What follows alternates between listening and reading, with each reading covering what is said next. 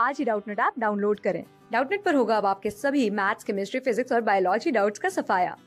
बस अपने क्वेश्चन की फोटो खींचो, उसे क्रॉप करो और तुरंत वीडियो सोल्यूशन पाओ। Download now.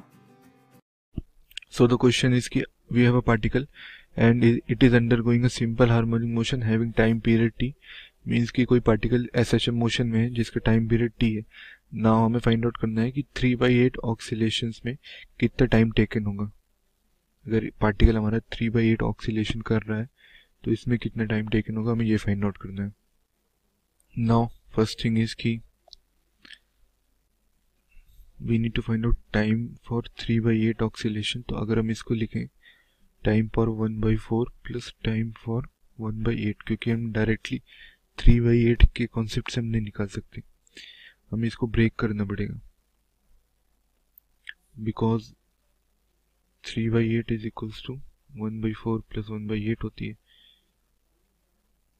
तो इसीलिए हम हम इसको 1/12 में निकाल सकते हैं, 1/2 में निकाल सकते हैं, बट ऐसा नहीं कर सकते हम कि 3/2 में नहीं निकाल सकते। तो 1/something के फॉर्म में हमें टाइम पीरियड हमेशा निकाल लेंगे अगर ऐसा कोई क्वेश्चन आएगा तो सिमिलरली जैसे यहाँ पे पूछे 3/8, तो 3/8 को हम दो पार्ट्स में डिवाइड कर दिए और 1/4 प्लस 1/8 और इनका सम हो जाएगा हमारा 3/8। तो 1/4 में कितना टाइम लग रहा है वो निकाल लें और 1/8 में कितना लग रहा है वो निकाल लें और दोनों को सिंपली हम ऐड कर देंगे। We know कि time for 1/4 oscillation will be equals to t/4 and now we need to find out time taken for 1/8 oscillations के लिए कितना टाइम टेकन होगा। सपोज करते हैं कि अगर एम्पलीट्यूड इसकी a है तो we can write कि y बराबर a cos of omega into t। Now for 1/8 oscillations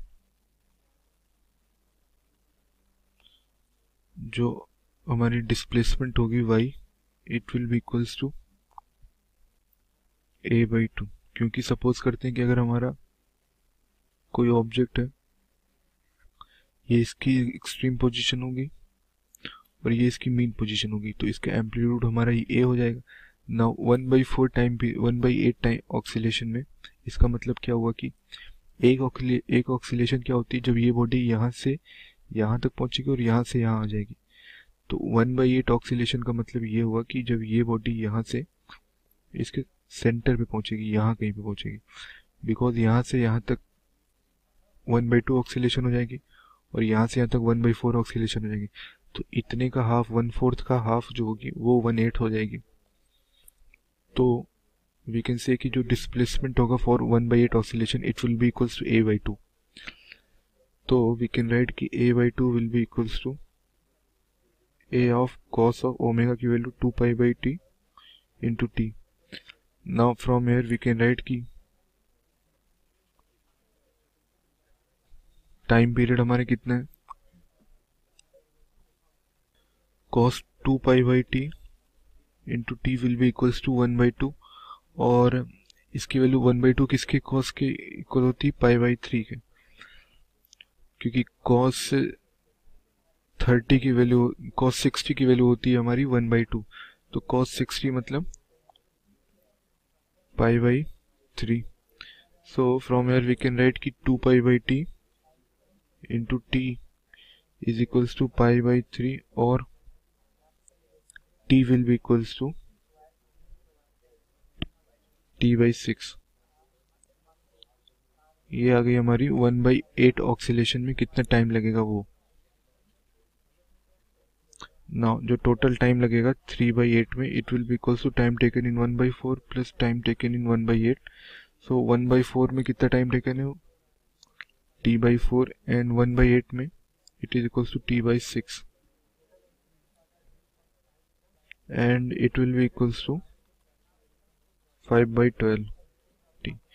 this is the time taken in 3/8 ऑक्सीलेशंस 5/12 t।